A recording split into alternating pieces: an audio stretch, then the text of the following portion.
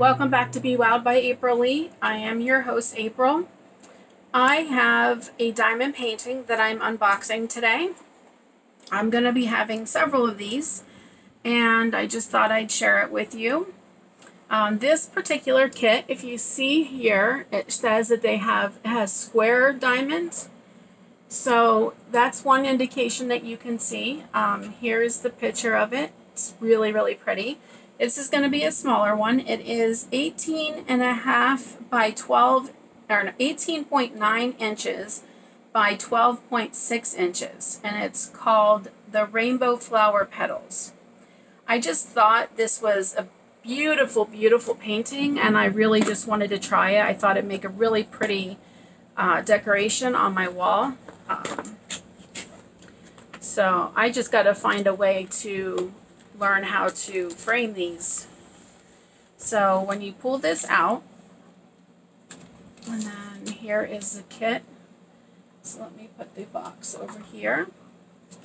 So the first thing that you always get with your kit is going to be a nice pair of tweezers. Thankfully, like I said in my last review, those other ones were plastic. These are metal, and they have the nice pointy edge. If you're not really careful, it's really actually sharp. So these are metal, and they have a little cap to place over the top so it keeps it closed, so that's nice. And then you always get a dish for your drills, and this one has the one with the spout on it. And then they gave you a bunch of little bags, which I don't know why they didn't just put them all in one little bag, but they gave you a bunch of little bags to save some of your excess drills in. Okay. And then you have your pen, and I don't see a difference between this one for the round ones or the one for the square, so it looks like they're the same. And these always come with this nice little plastic bag. It's like, it's just a really nice thick plastic bag. So, and then Diamond Art Club always gives you little hearts for their glue. So you have plenty of glue. And then this comes with a little grippy. Now in the past, now this one fits actually really nice and tight.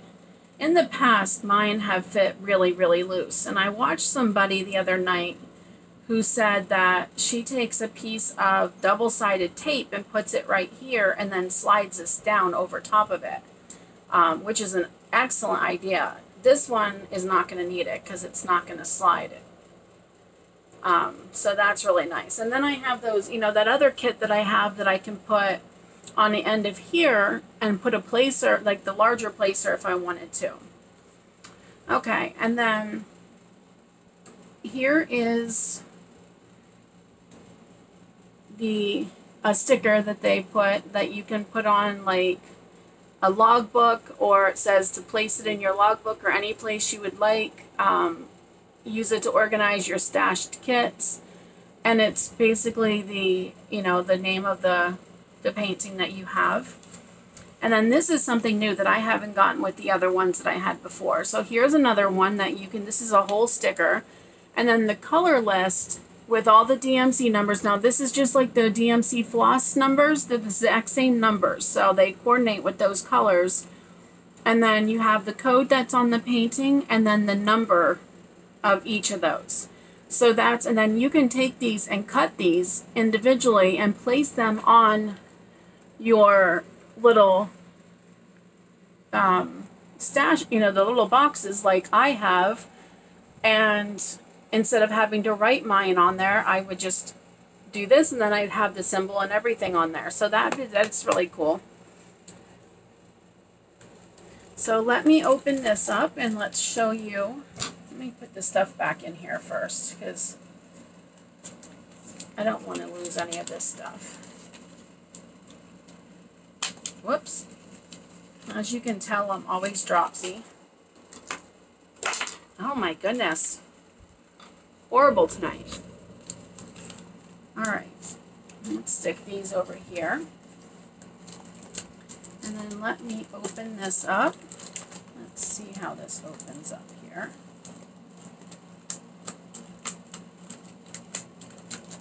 I would love to become an affiliate for Diamond Art Club.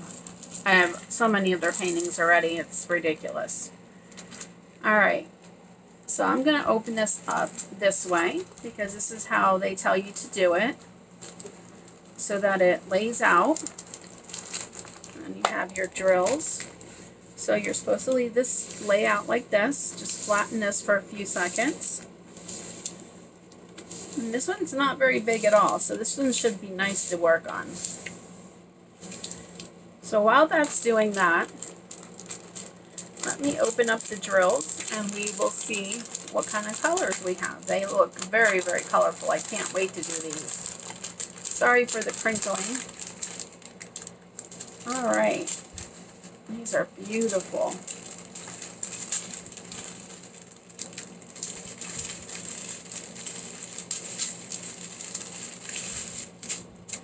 Okay, so we have 796, 444, 740, which is an orange, 666, which is a red, 741, which is like a, I don't know, I would say like a peachy orange, 820 is like a sapphire blue, 307 is another yellow, 742,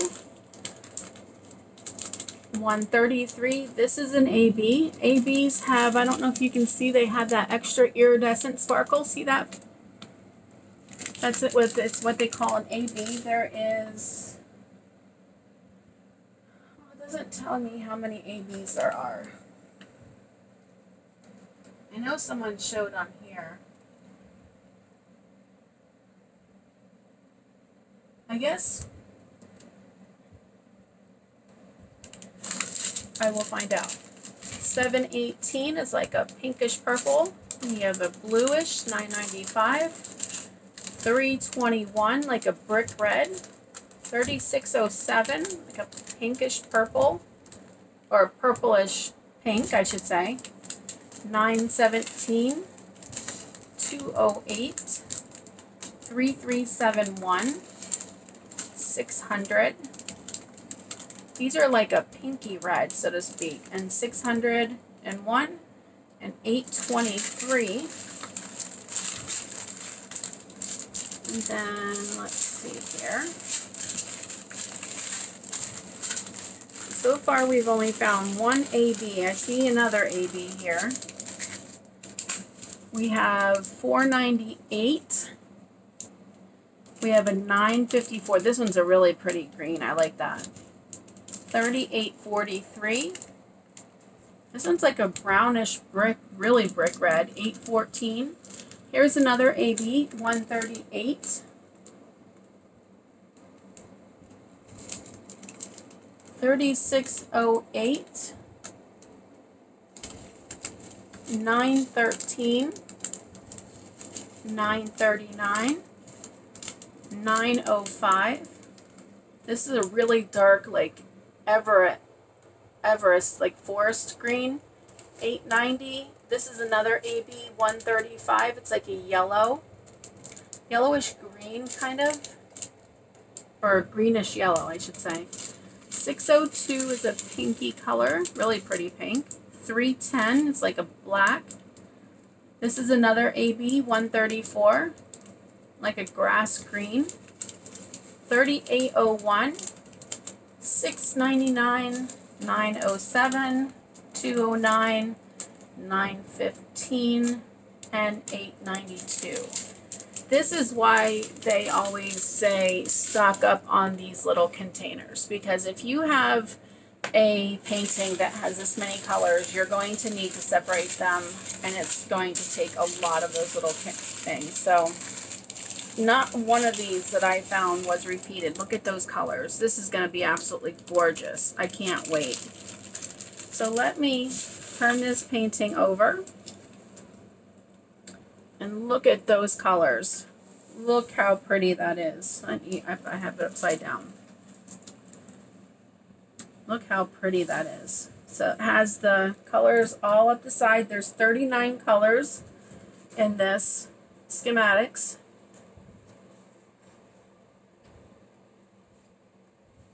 This is really, really pretty.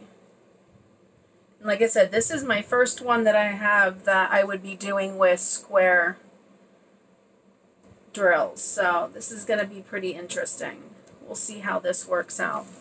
So there's always this paper on this side where you just peel it back, whichever side you want to start on. I usually start it on this side because I'm left-handed, so I can do this, and then I can just keep peeling it back. So that's how I work on mine. Everybody works on theirs different. Some people likes to work up from the top down. Some people work from the bottom up, from the left side to the right. I work from the right side to the left. So yeah, I just wanted to share this with you.